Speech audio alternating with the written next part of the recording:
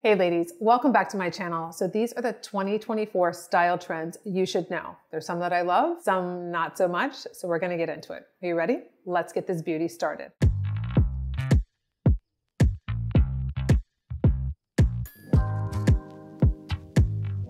So the first trend is the quiet luxury trend. We've seen this a lot in the past year in 2023. It is staying strong for 2024. And I really attribute that to the luxury prices going up and up. So a lot of women and men are turning to quiet luxury to keep those investment pieces looking polished, looking just really put together. I did a video recently in the fall on quiet luxury and cashmere and silk and just really picking pieces that have longevity and look beautiful and are not hard to style and mix and match in your closet. So that is one that I'm really excited to see stay in 2024. The second trend is secondhand fashion consignment. This is really big for me. As you know, I have been almost 100% buying consignment for all of my pieces. That goes for shoes, handbags, dresses. My whole wardrobe that you see on Instagram and here on YouTube Shorts is consignment. Like all my designer stuff. I will hunt down all of my favorite designers and find pieces and collections. I study the runway and it's really exciting for me. It's something that I've always done. I've been in fashion pretty much my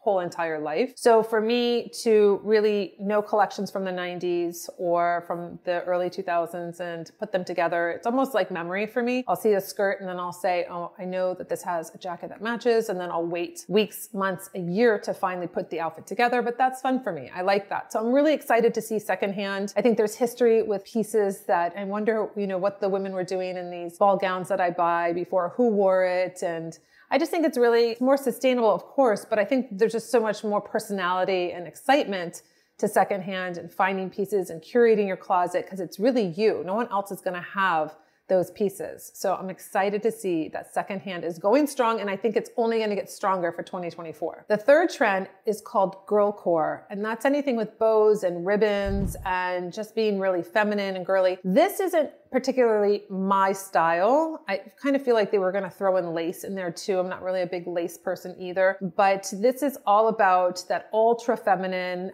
not really Barbie, but it is more of that girly, bows in the hairs and ribbon and rose, brooches and all that kind of different stuff.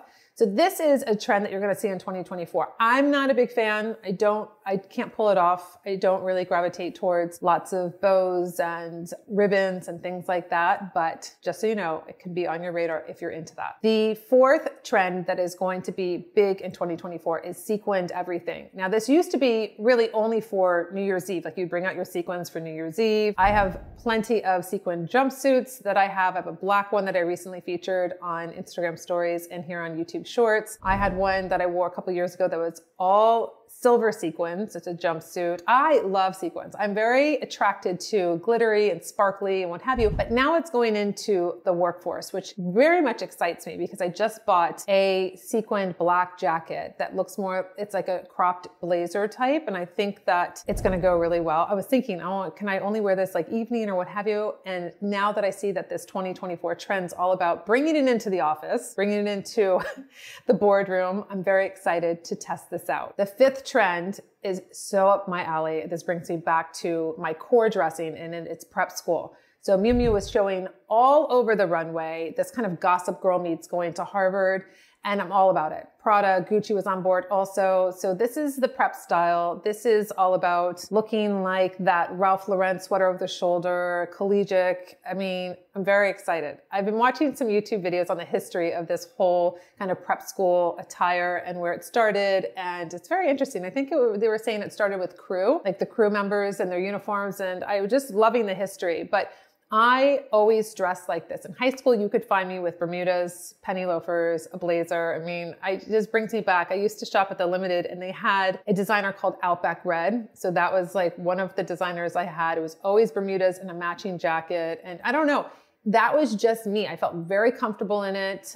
I was always dressing preppy, but not feeling like, oh, I'm going for this prep look. This is just the look that I liked and that I felt comfortable in, and polo sweaters and all of that. That just really rang true to me and my style. And I'm bringing that back for sure in 2024, going back to my roots. And when I saw this on the list, I thought, yes, I just love it. It's so clean and it's just so easy and it's athletic, but it's yet still classy and it definitely makes a statement. So look out for lots of prep in 2024. So stock up on those button downs, those striped button downs, get some cashmere sweaters, get some crew neck sweaters. I mean, wait until I just blow it up over on Instagram and my reels. The sixth trend is the non-basic basics. Now this goes back to Carolyn Bessette Kennedy in the 90s. She was the style icon. There's a lot of YouTube videos on her. A book recently came out about her style. So there's a resurgence of this kind of 90s, very simplistic, basic pieces, like your basic black t-shirt, your basic jeans, and just really bringing those all out and having this very minimalistic, but yet very classic, kind of pared down basic style.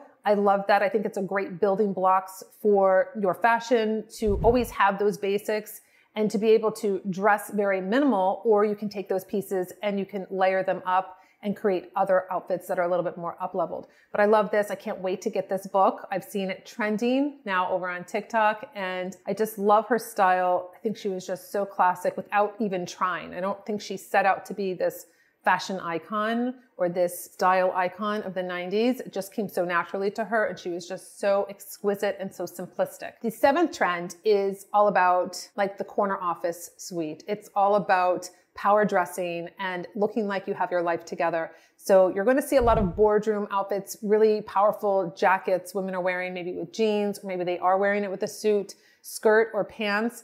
I love power dressing. And you know what? You don't have to have your life all together. And that's the whole point. The point is that this is kind of your vibe, your mood, and what you're putting out there. So I love a girl boss. It kind of reminds me of Working Woman, like where they had the shoulder pads, and we need to bring those shoulder pads back because they make your waist look a lot smaller. I love shoulder pads and blazers, but be prepared to see some serious power dressing in 2024. The eighth trend is sheer dressing. Now, I don't know who thought this was a good idea. I know that Prada's doing it, Gabrielle Hearst. We see it on the runways. I guess it looks good on the runway. I just don't think it goes from runway to real way because it's just not working. Like seeing your bra and underwear underneath like mesh and trying to accessorize that and putting a bag or a jacket over it. I don't know. For me, it doesn't work. So sheer anything, I just don't see it as a trend, at least in my world in 2024. The ninth trend is these extra large bags. Now, I don't know. I saw this maybe a year or two ago with YSL. They had this big bag. I think they gifted it to so many of these top content creators, and that's all you saw. But it's really interesting. You'll see pieces like that for a very short period of time because they're gifted, and it's not that the content creator loves them and they're using them all the time, and you see it being rotated in their wardrobe. So when I see these extra large bags, I'm like, whoa, it's so overwhelming. First of all, I could have a bag that's like a medium-sized bag, and I have stuff just all in there. It's so frustrating trying to find anything. It's just very disorganized. So I tend to go for smaller bags, so I only carry the necessities. I can imagine an extra large bag. It looks like a duffel bag, and you're gonna just throw a ton of stuff in there. It's overwhelming. I don't know who thought this was a good idea. Maybe on the runway it looks really good, but I know Stella McCartney's doing it. I know a lot of different designers are doing it. I think it looks silly, and I think it makes you look like you're not proportioned with your whole outfit and your accessories. The 10th trend is really interesting because unbeknownst to me, we had a mermaid core back in 2023 where it was like all this mermaid dressing. I missed it. Luckily, I missed it.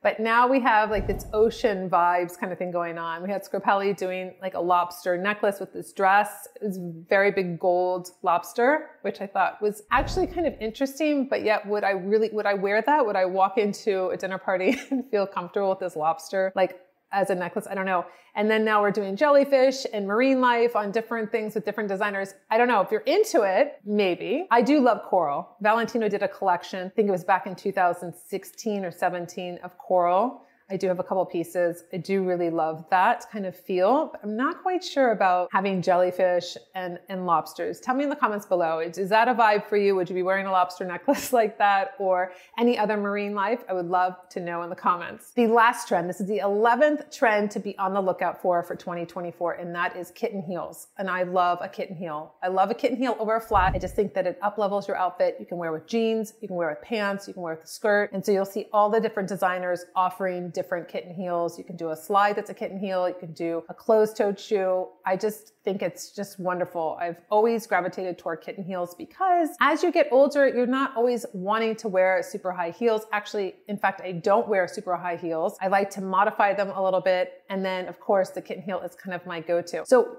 do you like any of these trends? Is there anything that stands out to you that you identify with? I would love to know in the comments below. I do think some of them are a little silly, but again, we're going from the runway. These are trends. You know that I'm not into trends per se, but we do have a couple classics from Quiet Luxury, from my favorite Buying Consignment, and then going into the Prep Factor. I'm very excited to bring this back out, to go back to my core. And ladies, until my next video, I'll see you later.